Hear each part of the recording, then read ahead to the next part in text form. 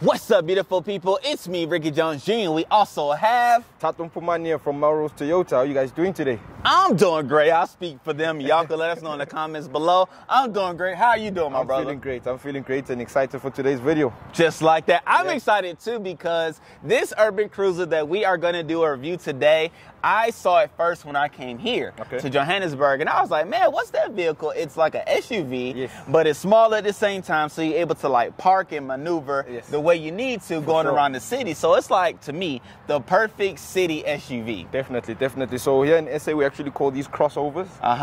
This is just before your SUV, so think of it as a light SUV. A little bit lighter than one we did last week. That's it. So without further ado, let's go ahead and get into it, y'all. Let's go. All right, so the Urban Cruiser, this is the 2024 edition of the Urban Cruiser. It starts from 343,000 Rand and goes all the way up to 383,000 Rand for your range topper. So the particular car that we have in this video is the base model. This is the Urban Cruiser XS.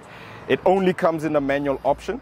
The lineup consists of 3 cars. You've got the XS, which is the one you're looking at. You can get the XR manual, which sits in the middle of the range, and the range topper being the XR automatic that sits at the top of the range. The car comes standard with a 1.5 litre 4-cylinder naturally aspirated petrol engine optimized for ease of drivability. This power unit, which is available across all models, develops a maximum power of 77 kilowatts at 6,000 revs per minute and peak torque of 138 Newton meters at 4,400 revs per minute.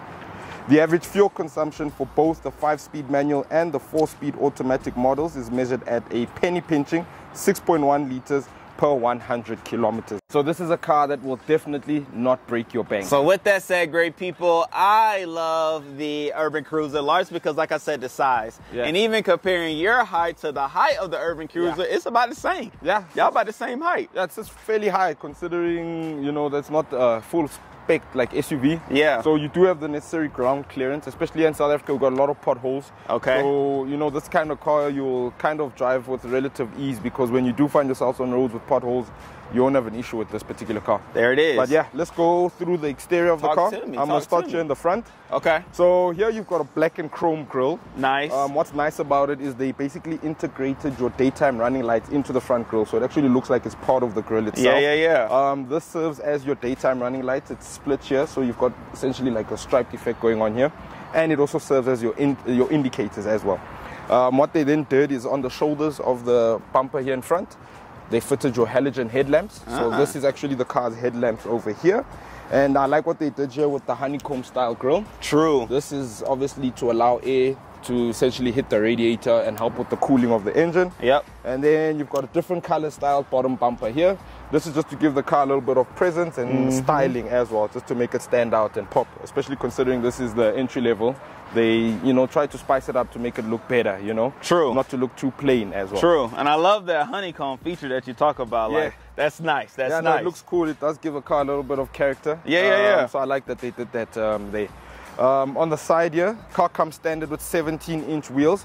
This being the entry-level one, you don't get the 17 alloys that are fitted on your XR model.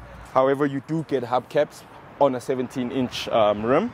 Coming down the side here, we've got retractable mirrors. That's done from the inside of a car. You've got a button that you press and the mirrors will fold electronically. You can also adjust the mirrors themselves through a knob that's on the inside of the car. The side mirrors are also color coded according to the spec that you go for. And when we come down onto the side here, door handles, you get the same effect here. You get color-coded door handles. You get a button here, and I'm sure you're wondering what the button is for. So the car comes standard with keyless entry. So whether you're buying the entry level or the range topper, you get keyless entry, and this allows you to lock and unlock the car without having to actually take the key out of your pocket. And if we continue down the side of the car, you get this one sort of stripe that goes through the whole back of the car. Where you've got your brake lights sort of integrated into the back of the car. You've got the matte finishing on the Toyota badge. You've also got the Urban Cruiser branding over here. And at the bottom here, you've got your PDC sensors. So the car does come standard with rear PDC. And you've got a little camera there at the back to help you when you need to maneuver through tight spaces. I like that. Another thing they did is I like how they put the indicators and reverse lights on the side. Just gives the car a little bit more character. Doesn't look too plain from the rear. And the same effect in the front, they did a different color bumper here at the back, just to give the car a little bit more character, so that the car doesn't look too plain from the rear as well. I like that. That's the car in a nutshell. Okay, and just like that, great people, those are some of the reasons why this vehicle was like one of the ones that I was liking. I don't think I did get to rent this vehicle while visiting here, but I always saw it, and I knew like it had benefits, right? Definitely. And even too how it's compact, right? Being a crossover, nice compact, but yet with that ground clearance. Yeah.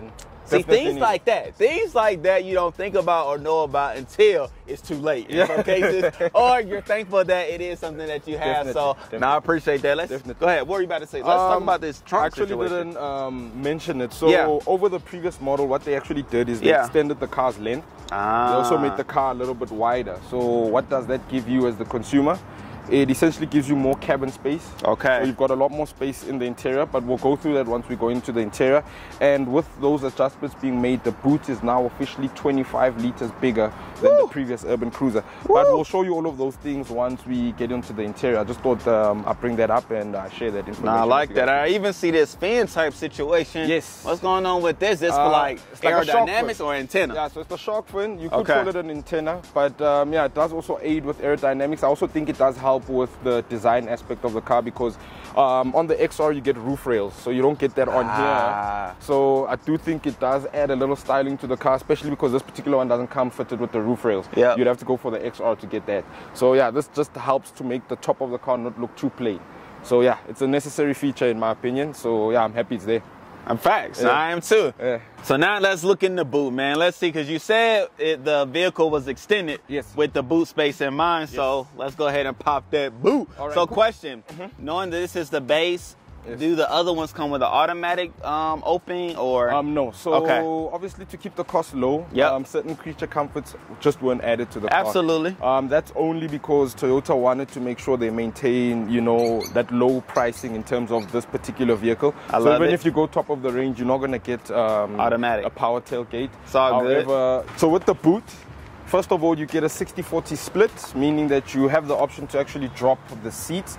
So for those of you who like to load items and carry a lot of things with you when you travel, with the seats up, you get 353 liters worth of boot space. I don't have the exact figure on how much the space increases to when you drop the seats, but that will easily go over 400 liters. Easily. So another advantage to the Urban Cruiser boot is you've got panels on the side, which have compartments fitted to them that allow you to store additional things. I think I've got a bottle actually fitted to the side there. So yeah, it allows you to store that type of stuff there. And underneath the floor of the boot, you've got a full-size spare wheel. So you don't necessarily get a space saver here, but a full-size spare wheel with tools and a safety triangle as well. And so even noticing all of that, I even see as well, there's a space where you can like do a covering type scenario too. Yes. So you can conceal the back. Yeah, so you can conceal the back. I just removed it. Okay. I prefer it without it because I look, so I've got a child, so I carry, you know, his pram, the baby seat. So I just felt like that thing got in the way. There it is. It does have a cover, so if you do need one, you'll get it with one. I just took it out. There it is. So yeah, you do have a cover for the back. Look at that father talk.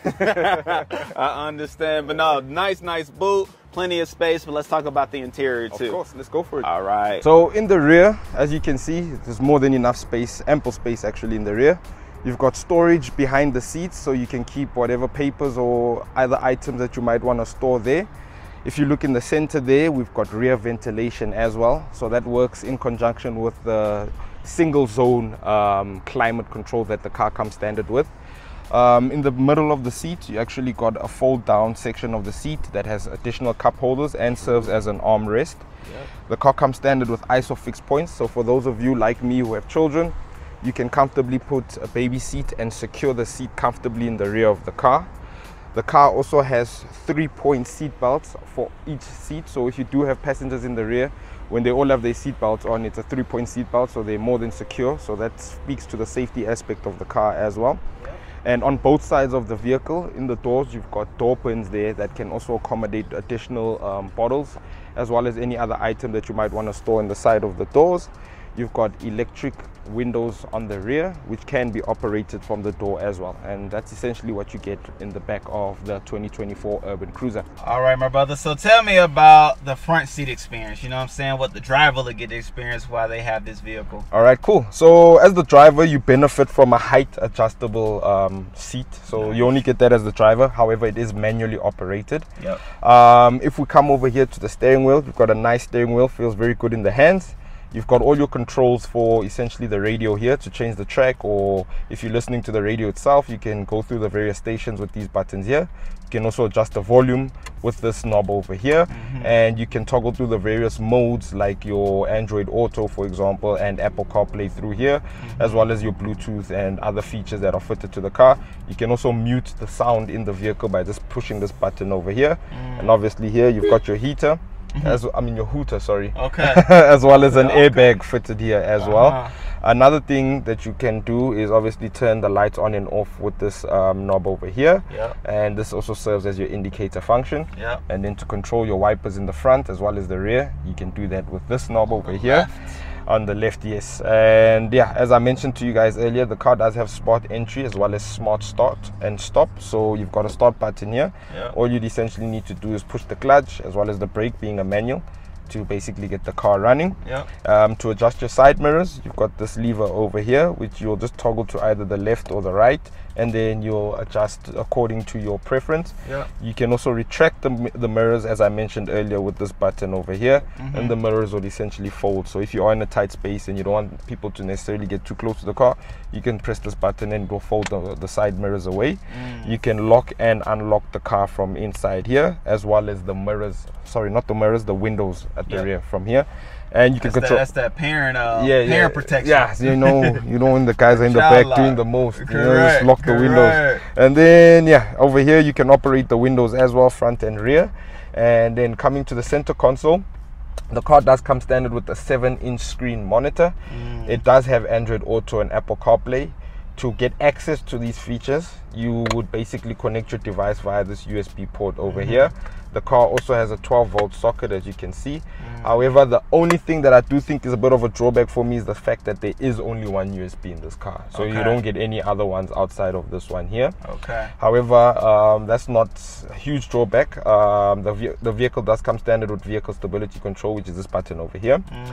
This is for your PDC function. So as you reverse closer to an object that's in your rear, you'll get a beeping sound. If you want to disengage that sound, you just push this button over here.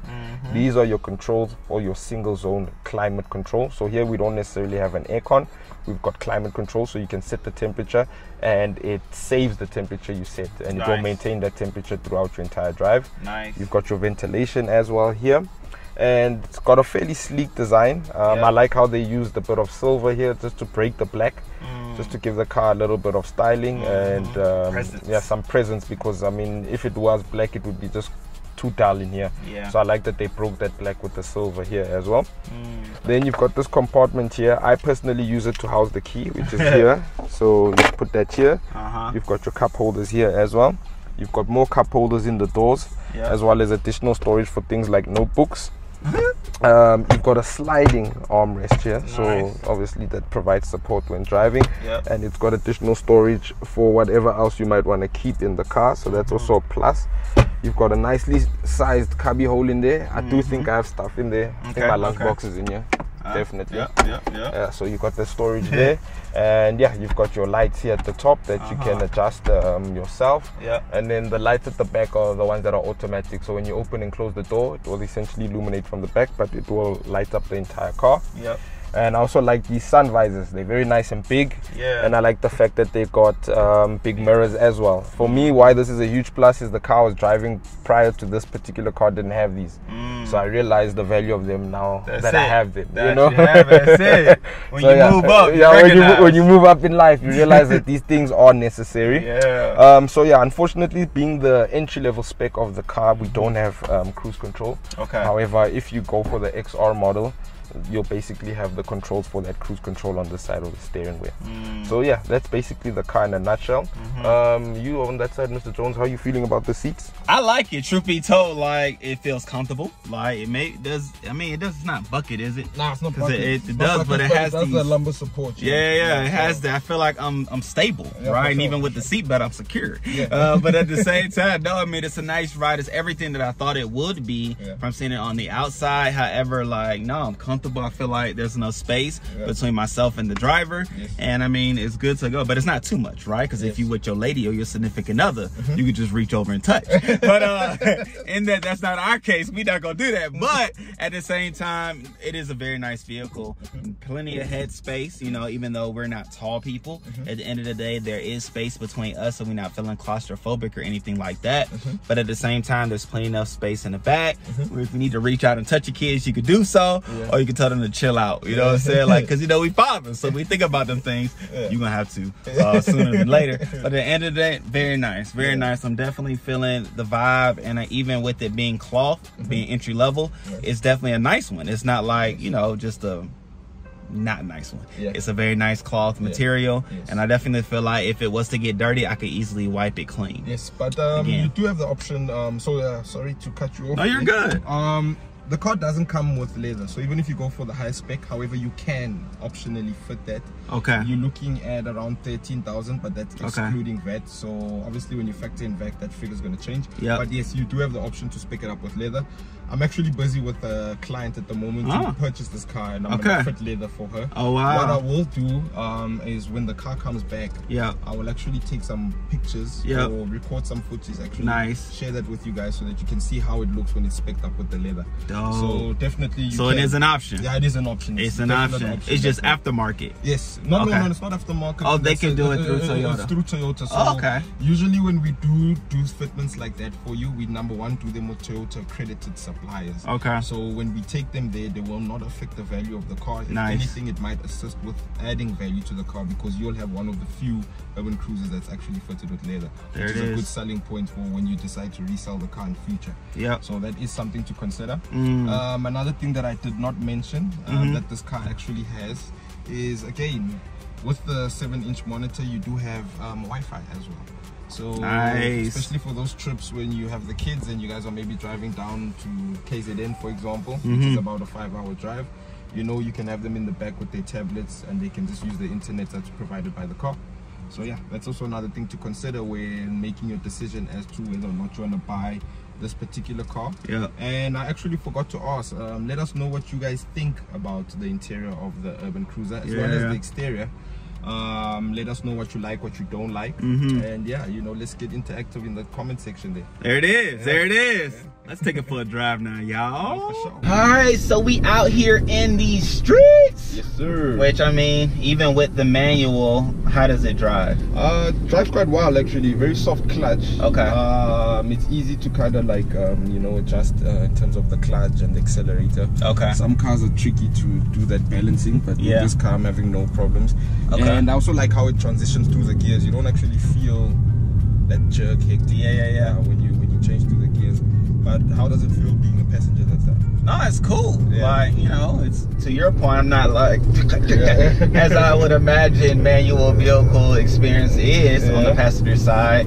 But to my point, even ahead and thinking ahead, you're sitting up higher, right? You're not as high as, like, you know, like a buggy or something. Or like a big SUV, but at the same time, we're higher than that vehicle. So let me ask you this: does this have a little get up and go to it, or? I'll be honest with you, it does have get up and go to it. But one thing I have noticed, and for me, it is a bit of a drawback, especially because the car's designed to be fuel efficient. But like when you're on the highway, so obviously now I don't do it because I'm only driving 80. But when you drive like 120, it tends to rev high.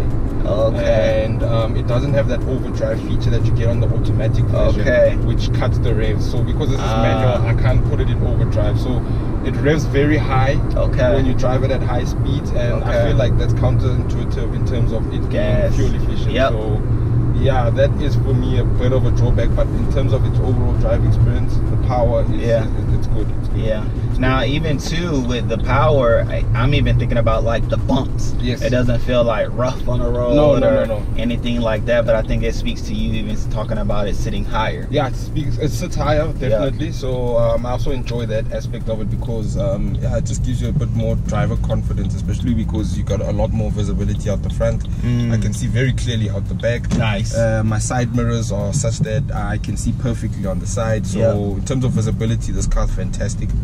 I was actually impressed with the sound insulation as well. Okay, does a good job at keeping outside sounds outside. You're right. So, I didn't even think about that. Yeah, I'm impressed with that because the things I've driven the previous one. Yes. And that one you get a lot of wind noise. You get a lot of tire noise as well in the cabin. Okay. So one thing I definitely looked out for when I drove this one is that they addressed that, and they definitely did. No, they definitely did. Yeah. You're right, because I mean the audio, what you're hearing is not touched or anything like that. Yes. So you're even getting the sound that we're even getting while here. And to your point, I don't hear anything. Let me just put the window down so we can because it's quite notice noisy the difference. Because it's quite noisy outside. I mean, there's a lot happening outside. Is wind. You know, there's a lot happening outside. There's a lot of cars. I mean, you got the taxi guys. They're always on the hooters. Hello. So the fact that when you are in this car and you close the windows, I mean, you're in this car. The difference is like day and night. So from the other previous version. Yes, definitely. Okay. And for me, my biggest thing that like draws me to this car is the previous Urban Cruiser was a fantastic car. Okay. But styling was pathetic, I'll be honest with you. Okay. It looked like a box on wheels. It was not an attractive design at all. Okay. So, you know, when I saw this one, I was quite pleased with how they upgraded the appearance of it aesthetically. Yeah. They definitely made it look like a pretty car. Okay. It's funky, especially if you go for the XR, because you can get it in a bitone spec, meaning you can buy like one that's white and they paint the roof black, they paint the side mirrors black. Yeah, I love those. And then because the wheels come in black, it just works. Oh, it looks. That contrast just works. Correct. So you see, we got potholes here. Oh yeah. So that was good. You see, you did. You maneuver well. You maneuver well. I don't want to go in that pothole. Yeah. Now the thing is, look, I mean, I grew up in SA, right? So I've had an opportunity to drive on these roads for a very long time. So I just understand how to maneuver around the potholes, but sometimes they're unavoidable. So I'm just happy that I'm in a car that if I do find myself in that situation, I've got enough ground clearance to not get me into a situation like this guy. I mean, you saw how we had to literally slow down just to get over here. Right. And even maneuver, like it's a whole movie. Let's actually test it because he had to struggle to come up here. I mean, look at us. I don't even need to slow down. You're right. Drive normally out this hill. Boom, boom. Yeah. Y'all saw it. Y'all saw it. Like, we were able to do what we needed to do. Yeah, here's some bumps here, so I'm gonna just go in them on purpose. So it does a decent job at, you know, absorbing all of those bumps. True. Yeah. So I'm not mad at the suspension. No. It does do a good job at absorbing, you know, all those bumps. I agree. And I like the fact that the engine is, especially when you're doing city-to-city driving. Yeah. It's not that loud. I mean, you've got the radio. You're right. And it's not revving loud. You're right. So I like that as well. Yeah. It speaks to that cabin. Like, it's your cabin experience. What is it like? Is it loud? Is it aggressive? Like, no. Like, definitely not. And I like the pool. Like, I mean, let's push it and see. Okay. Oh, what gear was that? That was gear 2. Okay. Yeah. Oh yeah. Gear 2 is like your get up and go gear. So if you notice, every time we come to sort of like a yield or a close stop, I tend to put it in 2 so that when I floor it, you get the necessary power. Okay. Yeah. But yeah. Nice. This. There's another pothole. Disgusting, eh? Oh yeah, that's a real one. And I'm quite impressed with the in-city driving, because usually when you drive, you know, like how we're driving now with a lot of stop and goes, the consumption gets affected negatively. Okay. I mean, we've got the climate control on low with the AC on. Yeah. We've been doing, you know, a bunch of stop and goes, and I'm averaging 17.1 kilometers per liter. I take it. Which is quite reasonable considering the type of driving we're doing. So I can only imagine it getting better when we're out on the highway. Correct. It's a very nice, fuel efficient car. Yeah. Man, it's the Urban Cruiser. If you're trying to cruise in the urban setting, you already know the vehicle to get. Exactly. This is perfect for exactly that. Yeah. Yeah, I'm happy with this car, if I'm being honest. There it is. I do think your review is very fair. And yeah, no, I'm definitely happy with this car. Yeah. I'd recommend it to anyone. Now what, a family of 5 down to a family of 3 or 4 too. Definitely. Like this is a nice vehicle for you. This car is the kind of car, if you go to work every day and you work a 9 to 5, all right, it's not going to cost you an arm and a leg to get to and from work because it's fuel efficient. That's necessary. But then when it's the weekend and you want to go on a little bit of an adventure with your family, it gives you that because you guys can load whatever it is you need in the back. Very much You can fit all the kids in the back comfortably. Yeah. You've got all the necessary safety features as well. Things like child lock, for example. Yes. So if you do have young ones and they're playing around in the back, you know, they secure in the back. Facts. You can have the Madam Cozy here with you in the front. You know, always you guys bump your Apple CarPlay, Android Auto, you enjoy the drive, get to where you need to go, and you don't break the bank doing it. So it fits a lot of lifestyles. And that's what I like about it. It's compatible to a lot of different settings. There it is. All right, great people. So after the drive and after the interior, after the exterior, even in talking about the warranty plan that comes with it as well, I would say, because I like this vehicle, y'all, so I'm a little bit biased. I'm going to still rate this vehicle at 8.3. All right. Even with it being manual and me not being able to drive it, mentally, I drove it, right? I had the experience of what it was like to drive it myself and even did the conversion of if it was automatic, this is how it would feel, as opposed to, you know, the manual feeling of the vehicle. But at the end of the day, like I said, it is something that is compact, but actually high enough that you're able to drive through the city, park where you need to park, get through the potholes and other conditions that you may find out on the road, such as we did. But at the same time, you're able to see higher than you would if you were in a Corolla or a car, right? A Starlet or something like that. So that's why I love the Urban Cruiser, right? I think it speaks to the area and the space that you would be driving it in, urban setting, right? Definitely. So I like what they did there. It spoke to me, and maybe that's just branding, but you know, talk to the people as well. Yeah, no, I also think it's a good car. So this is actually my personal demo. So I live with the car. So I'm not like being biased or anything. I actually live with the car, so I'm having a very good time with it. For those of you who don't know, I just recently had a child, so it's like perfect for someone, especially if you just got a new family. We fit everything in the car comfortably. It doesn't cost me an arm and a leg to run the car, and yeah, just the overall maintenance I think is quite affordable. So if you are looking for a crossover that offers a lot of space, a lot of value, but without a price tag that's going to break the bank, I think this is definitely something to consider. And if you want to find out more about the car, how to even get it, feel free to contact me, Tatom Pomani. You'll find me here at Melrose Toyota. And please actually follow me on Instagram, guys. I realize that I need to have more of a social presence. So my handle is Mpomani_T. You can find me there on Instagram. Feel free to send me a DM and ask me whatever it is you want to know about any Toyota that we have available. Please make sure you like. I will follow back. Don't worry about that. And yeah, be sure to also like and subscribe our channel. Comment and go crazy in the comments below so that we can engage with y'all and talk about other cars you'd like to see, etc, etc. And if you guys have your own personal vehicle that you'd like me and Mr. Jones to come and review, please hit us up in the DMs. Feel free to contact us directly and we'll be sure to come visit you. Yeah.